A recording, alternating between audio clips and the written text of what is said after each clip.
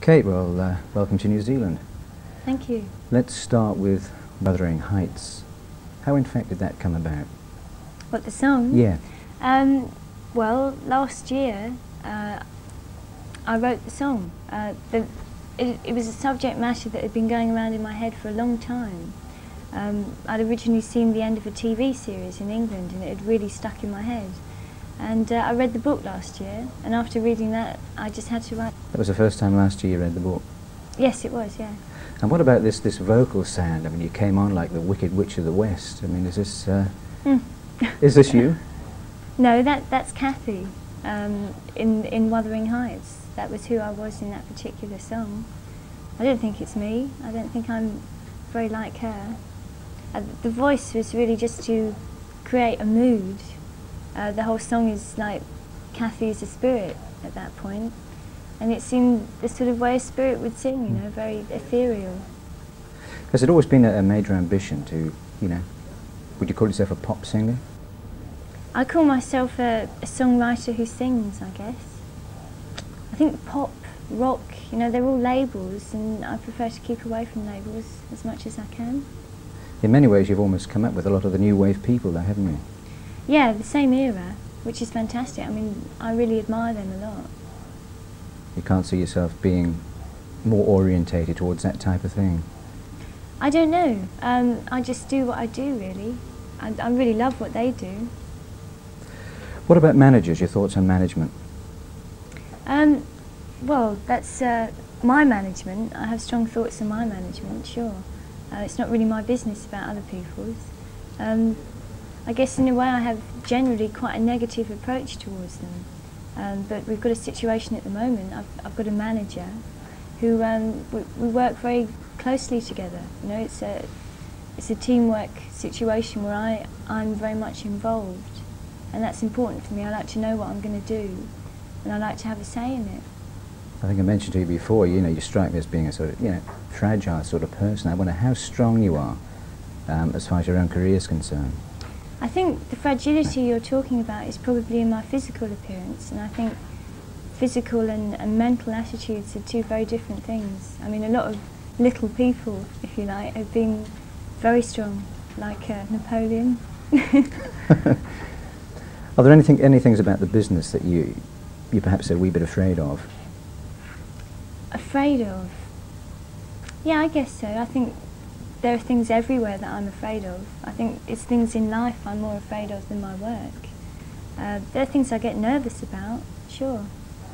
What about the music business there? What aspects of the music business, you know, might give you a wee bit of concern? Record companies, when I make an album, I think about the music. Do you ever find that they're keen to push a certain image onto you? I think sometimes they try. Yeah, I mean, obviously the record company's role is to sell the records. That's their purpose, and they try to do it as best as they can, as they should. And maybe if the artist they have isn't strong, then they'll try and give them some kind of strength. But with me, I think they've left me alone and let me do what I want, which is fantastic. I really thank them for that. In many ways, it's marvellous to have, you know, a big hit, but you had one pretty early on in your career, and that can also be a bit of a millstone, can't it, you know, coming up with a follow-up to Wuthering Heights. Does that concern you? Well, it concerned me because people kept telling me this, and I hadn't really conceived it in that way. I was just so thrilled that my first single should get so much talk and love from people. I mean, that's amazing. And for me bringing out the second one, I just hoped I'd get maybe a little of that again. I don't really think of it in terms of millstones, you know? I mean, it's music, not millstones. But for lots of people, Kate Bush is Wuthering Heights. Yeah. For lots of people, I guess, Frank Sinatra is, I don't know, I left my heart in San Francisco, or I did it my way, you know?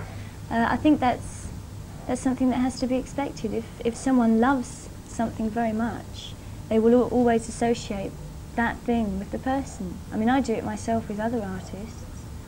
I think it's very natural. I think hopefully maybe one day I'll be able to break away from that, maybe with another song, and then they'll keep remembering me for that one. That it's lovely that I should be remembered. Do you see the business as a long-term career? I see music as a long-term career, yeah. I think the business... What about your career then? My career? Yeah, you particularly. My career? Oh, I really hope to do that until I die. It's what I'm here for, to work and explore. You prefer it to psychiatry?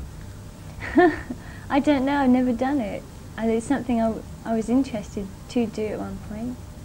I think in a way writing songs is a mild form of psychiatry. Okay, thanks very much. I'll see you tomorrow down in Wellington. Thank you.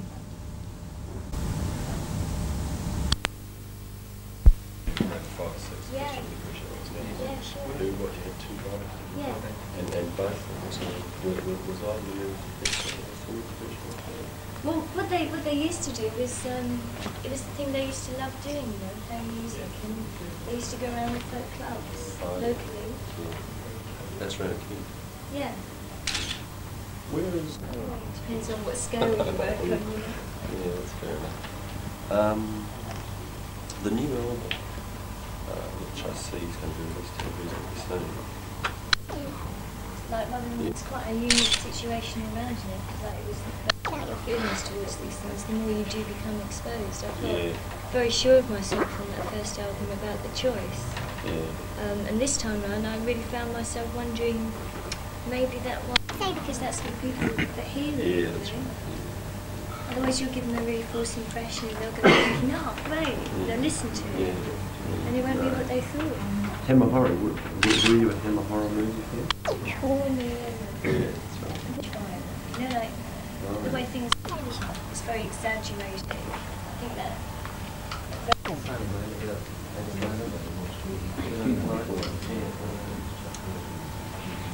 Really? Yeah.